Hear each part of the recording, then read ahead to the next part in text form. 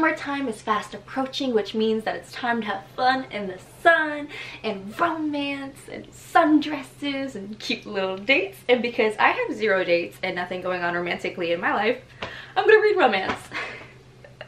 I'm not lonely at all. I'm fine. Everything's fine. I am sure if you are a book lover like me, you have a list, ever-growing list of books you want to read. And this summer, I am going to tackle them because I'm getting out of my life slump, people. You hear me? This single Pringle is not going to spend her summer being sad and lonely. She's going to spend it reading and being lonely.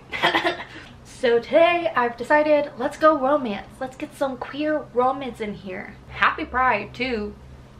I think it's finally time that I read The Romantic Agenda by Claire Kahn. Also, this cover, if it'll focus on it. This is the summer I want. And I want to bag me a man. This is the summer dress I need to wear. This is the hairstyle I need to emulate. I think I'm doing okay. But this is a cute summer romance about a girl who is asexual, like me. And she is confessing her feelings for a guy who she's had a crush on forever, but he kind of has feelings for someone else. I know, so hard. I've read Claire Kahn's other book, which also has a sexuality representation. I did enjoy it. I did think it was a little too like smoothing over the asexuality. You know what I mean? But it's this book. I thought it was a cute little 4-star read, so I'm hoping this with her next book, and because this cover is so immensely beautiful, hoping for a 5-star. But romance has done me so dirty recently. And I don't think it's because of my single Pringle attitude, okay? I think it's because, you know, there's a buff guy and a hot girl, and there's no heart. There's no flavor. There needs to be more than just hot people. You know, that's what movies are for. Before I get more into this book and diving into, the first sentence, I did want to mention I relaunched my Patreon. I do have my June TBR up if you want to check it out. And I also have a free video if you want to just see my writing vlogs, which I will be doing on my Patreon. All that is linked in the description. No pressure. No pressure. Every penny helps, but like no pressure, obviously. If you're here watching this, I appreciate you so much. Yeah. So as I mentioned, instead of trying to find a date, I'm just gonna read this fun romance, and I love checking out the first sentence of books, so I figured we could read it together. Let's see. Dedication. For anyone and everyone who needs it. I did need a dedication. That's how lonely I am. So we have chapter 1. It's a Thursday. Dreams are such strange things to have and to hold. That was a little too cheesy for my liking. I freaking love cheesy rom-coms, but sometimes reading it can be a little bit harder than watching it, you know what I mean? Because you just have to, there's so much, there's like 10 hours of it versus 2. So hopefully not too cheesy, but I do remember her writing style, Claire Kahn, being a little bit more on the flowery side, which hopefully I like. I recently didn't like Honey Girl. I know, it was too flowery, it was too existential, it was a little, it wasn't what I was hoping for, sadly.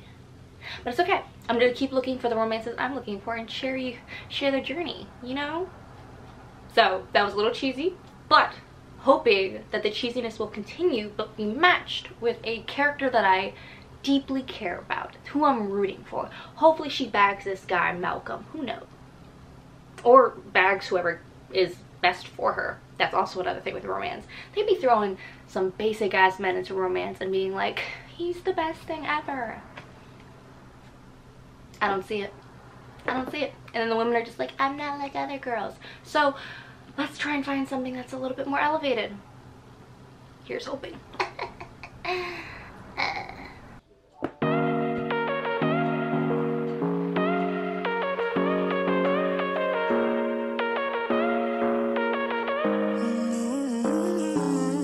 Baby, it's whatever. All this ever about you long gone, it don't matter.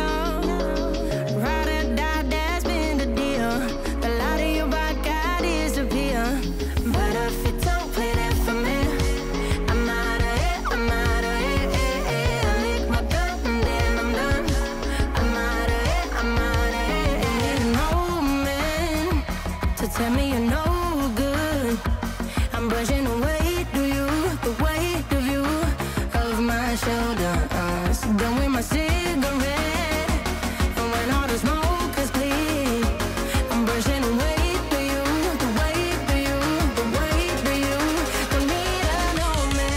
Okay friends, I already have pretty mixed feelings about this book. I'll explain.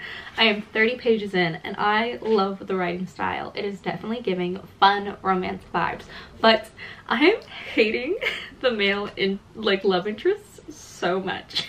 I have a feeling, I haven't really read the description on the back fully because I don't want to be spoiled, because I feel like romance books do that where they'll give you the whole story on the back of the book and I'm just like, don't want that. Here's a quick summary from what I've gauged in these first 30 pages. We have Joy, our main character, who is a beautiful, asexual, flirty woman who has been in love with one of her best friends, Malcolm, since college, and he has been through many ups and downs, but she's been there through all of them. He recently was engaged last year and ended up getting left because of Joy. The lady left going like, you love Joy more than you love me. Apparently, you know, you can't have a best girlfriend without it being romantic. But on Joy's behalf, she's like, I want it to be romantic. It's not at the moment. And Malcolm has found some spark of romance with another woman, and he's asking Joy to go on this trip with them. So the girl's friend, so Summer being the other girl in his life, and Fox, her friend. So Malcolm's inviting Joy just to entertain this dude, this random guy, and her feelings are mad hurt and mine are too, because your girl deserves better than that. So I'm really hoping that this other guy, Fox, delivers. Okay, I need a male interest that is like interesting, that I have interest in, who I can root for. Rooting for Joy, do not care about Malcolm. I don't think, even if after 10 years he finally now has like the courage to be with her, I don't want it. I don't want it. She deserves better. She deserves someone who saw her the whole time. That's how I feel. That's how I'm feeling. 30 pages in. I will update you more later, but I've decided to actually go on my own little solo date today. I'm gonna go see Transformers by myself. I always go to the movies by myself. Don't be like my abuela and be like, who are you going with? I'm not going with anyone. I am my own date. I'm about to head to the movies to watch Transformers, I've decided, as a little solo date, and I think I'm gonna also go to Barnes & Noble's after, but I had a complaint and I needed to share it with you. This is my cute little purse, love it. I can like use it as a shoulder bag or like a crossbody. The complaint is she's cute, she's fashionable, but books don't fit in her. It's like the rudest thing. I would have to squish my book. She just almost barely fits. So not only should pants always have pockets, but I think bags should always fit books. Just saying.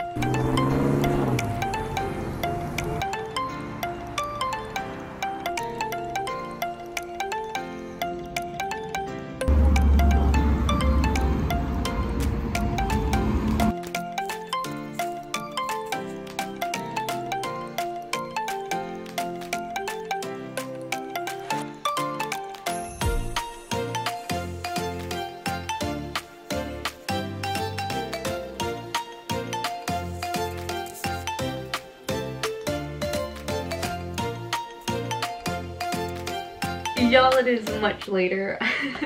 I went to the movies, as you guys saw, and Transformers, very cute. I also was with an audience of people who were like literally clapping. They were so excited about Transformers, so it was a great vibe. But I have since been reading and finally got to the 100-page mark, and I'm in love with Fox. So without giving any spoilers, I'll quickly tell you what's happening with the story right now. Basically, as y'all heard from earlier, so our main girl Joy loves Malcolm, her best friend, who is completely uninterested in her, as they have been friends for 10 years, but they're also both very obsessed with each other. They are very codependent friends, and Joy recently has like really decided, okay, I am in love with you and I have to tell you that I love you, Malcolm.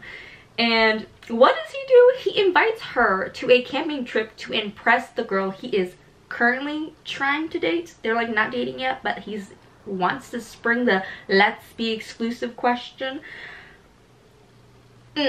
Just such a weird vibe, and she's obviously thrown and upset, and she's trying to figure out like, am I going to share my feelings? Am I going to be kind of manipulative and like lie to him and this girl he's hanging out with? And this guy friend who is Summer's friend. Summer is the girl that Malcolm's into. There's 4 people. Follow me. So Malcolm, best friend. Joy, our main lady who I'm rooting for. Summer, the girl Malcolm is into and wants to date. And then Fox, Summer's friend that she for some reason brought along to this weekend trip. It's his freaking birthday weekend and he doesn't even like doing outdoorsy stuff, and he's now stuck with them doing outdoorsy stuff for the weekend. Third wheeling it, fourth wheeling it with this odd shenanigans. But I'm literally dying. Okay, I am so shipping Fox and Joy together. They are the team. They are A1. They are the ones who should be dating, okay? Malcolm could never. He is anal and just super plan oriented, very specific. He has a literal hour agenda, like hour by hour agenda for this vacation. No thank you. Fox, on the other hand, snarky, brooding, so it is a not grumpy sunshine romance, because technically Joy is also very grumpy. So grumpy romance? Loving it. And Fox has kind of figured out, Joy, ma'am, you're not being secretive with your feelings, so how about we make Malcolm jealous together? Are we about to fake date? Are we about to fake date to help Joy bag another man? What an exciting turn of events, might I say. Love Fox, great guy. We love him. It is somehow 1 a.m. Very happy with this development, because I was very concerned when I first picked up this book and was reading about Malcolm and how he treats her. I am now 180 pages into this book. I have maybe, let's see, how many pages are in this book? Okay, there's 315 pages, 180, you do the math, 135 pages left. Not that much left in the story, and I'm adoring how Fox is just bringing to light so many things that Joy should be aware of. It's just, it's kind of heartwarming and not at the same time. Okay, so like, how do I explain this? There was a yelling match that just happened, that I just read about, that I experienced, and not necessarily romantic. But I love how we're just talking about love and romance in general in this book, especially being Ace, loving the Ace representation about every Ace is different. They're figuring out what they like, what they don't like, their boundaries, respecting how they feel in their mood. Love all of that. But like, yeah, there was this yelling match, and we're talking about obviously this pair of old friends who love each other very deeply. And is it romantic for them, or is it platonic for one? Are we just assuming? Communication's just so messy. I don't know. I like the fact that they're talking about like romance shouldn't be this hard. I'm still Team Fox, even if she ends up not being with anybody in this book, which would be beautiful, because you definitely shouldn't be with anyone who doesn't deserve you, and she deserves Joy. You see her rocking this yellow ass beautiful dress? She deserves an icon, a legend. She deserves the hostess with the mostest. I'm having lots of feelings, and I'm having a great time, which is exactly what I wanted. It's not too like unrealistic at all. Like, I actually think it's very realistic. Malcolm is trying to decide whether or not Summer, this girl he likes, can be the one, can be the wife of his children, and like spend his life with them. And it's like, Joy's like, I don't see it. Fox is like, I don't see it. I don't see why y'all think this is a okay relationship. Why are we rushing to marriage and children all the time? Anyway, anyhow. Probably should stop reading here. I probably shouldn't keep reading. You know, that would be a mistake. I don't have plans tomorrow, but I don't make smart decisions. We'll see what happens. I'm so invested. I need Joy to be happy. I demand it. Good morning. It's the next day. And somehow last night, I don't know what got into me. This story has really just hit me in the best way. I'm so pleasantly surprised, and this is what I want from a romance, and I'll get more into that later. Okay, I don't know how, but last night I ended up getting to page 249, which is wild. I have like less than 100 pages left, and I've been enjoying this book so much. I've dog-eared a few pages, which I know is like very criminal to a lot of people in the book community, but I don't know if you can see. that I've dog-eared a couple scenes where it just talked about asexuality in such a good and profound way. I'm just pleasantly surprised by the representation here.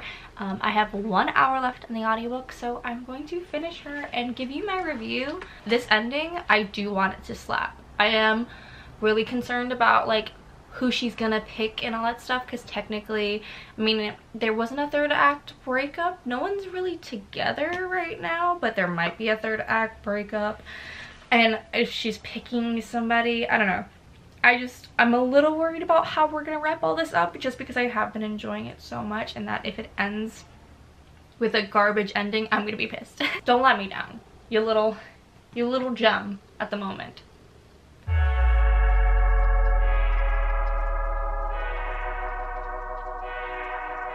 Everyone be proud of me. I finally got semi-dressed. I'm still in sweatpants, but you know what? Got out of my PJ shirt, which is most important. But that finishes the romantic agenda. I'm so pleasantly surprised by this book, and I'm gonna go into a few bits of this book, the asexual representation, that really just hit home for me, and I think has made this my new favorite book.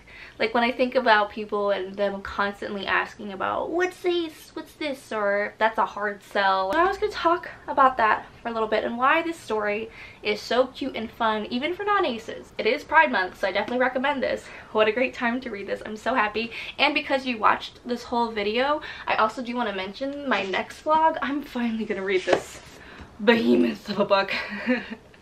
So get excited for my vlog for A Day of Fallen Night. Just for you special people who stay to the very end, I appreciate you and love you. As I showed you earlier, I did dog ear some pages. I think you can kind of see them. I'm gonna go back and annotate, but really quickly wanted to explain why it's just so touching, because this book does kind of explain about the, you know, ace experience and how it's different for every person. Malcolm and Joy in this book are both asexual, and they're having relationships with people who aren't and have lots of questions or assumptions. The first thing that I really loved and appreciated was the fact that Joy has a big like social media following, and she'll post pictures of herself and in her body wearing like Savage X Fenty, which is a lingerie line for any of you who don't know, by Rihanna, Queen Rihanna. We love her. But what I loved about this representation is that a lot of people online gave backlash to be like, well, asexuals don't act like that, they don't show off their bodies, they don't do this, they don't do that, you can't be ace if you like looking sexy and all this just a bunch of stuff. It's like, not your body, don't worry about it. The internet people always have so many opinions, but I love this discussion because it's like, a lot of people will see someone enjoying their body as like inherently it meaning sex, and not it being confident or just loving yourself or having any sort of artistic expression. There are so many reasons to express yourself in that way, and it's not always about sex. I think we are just programmed to think everything is about sex in the male gaze and wanting to find a partner, when it's like, no, I'm just confident and I love my body. And I'm like really happy that this character loves her body, and I loved that representation. There was a specific passage that I pinpointed because I was just like, yes girl, love yourself, be confident. Okay, this next bit, there's a lot of conversations that Joy brings up that Malcolm, this guy that she's had an unrequited crush on for 10 years, is so perfect for her, and that if it doesn't work out with him, like, she has no chance of finding any romance, and feeling very like broken and that no one will understand her. That is such an ace problem, and I feel that, and I like love just the representation of her kind of being 30 and still figuring out her journey. And it's like, I'm 26 and we're all still figuring out if you're ace, or even if you're queer or straight, like giving yourself time. Like if you're literally 18, 21, 43, you are on your own journey. There is no rush, and when you find the right person, you're gonna find the right person. It's as simple as that. And some people are the right people, and that time will end, and that's also okay. So I just really resonated with that point. I was like, who's gonna love little old me and my craggly ass with my needs? I'm so needy, but you know what, someone's out there and they're gonna love it. Oh, There was also just very good representation of intimacy and consent here that I bookmarked or dog-eared that I don't think I necessarily need to share with you. And then I genuinely did kind of tear up at this point because I was just shocked when there was a big reveal about people's feelings. I'm not going to spoil anything, but the conversation they had was just so cute and endearing. And it's such an interesting conversation of love and having platonic love, but maybe it being romantic or unrequited. This heart-to-heart literally kind of almost had me in tears because I was just like, you guys deserve to be happy, and you guys are just figuring out how to be happy. They are trying to figure out how to be happy. It's so cute. And then there was also another big reveal and big romantic gesture that I dog-eared that was just so sweet, because it's like that idea again of like but like the main protagonist feeling like no one will ever understand or love her, and then realizing that people do have feelings for her, and being so scared to try. I think that's the thing about people. We are so scared to try. So those were just some key moments that I really loved about this book. Not being scared to try. Oh, it was so sweet. This is, I think, now a new favorite of this year. And if you have read this and liked this, I also highly recommend The Neighbor Favor. This one is about 2 straights, but they're bookish, nerdy people, and it's also very good. So I'm finding my own little world of romance books that just get my heart pumping. I'm on the hunt with you guys for romance that is touching, but I also have romance that is on the steamy side, that is completely like all about sexual tension, because everyone has different needs for reading, and just because you're ace or queer or whatever doesn't mean that you can't enjoy a plethora of romance books. But it's just, you know, these are just so heartfelt to see. So I'm on the hunt. I'll keep you posted on everything that I find, but I'm so pleasantly surprised. This was so touching. Not looking forward to reading this giant fantasy, but I'm also looking forward to it at the same time. It's like a cruel punishment. It's gonna be fun in that weird way where it's like, I don't want to do this, but I'm gonna do it. Like when you have hot Cheetos and you've had like a bowl of hot Cheetos and you go in for that second bowl and you're like, I really shouldn't be doing this. My stomach will be upset with me.